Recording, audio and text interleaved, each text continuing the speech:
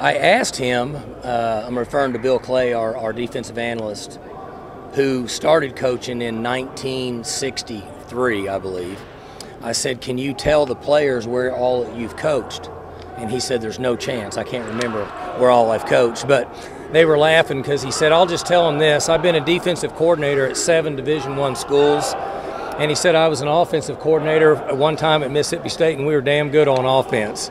So they were all laughing about that. But we had a good practice. We're in the most difficult time of preseason.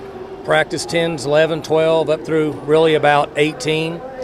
Pad practice, long practice, very competitive, both sides. Guys are doing a great job. Attitude's great. Body language is great.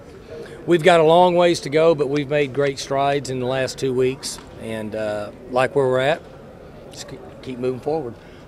Like anybody making a move, maybe that, beyond your established guys that you're taking an interest in here?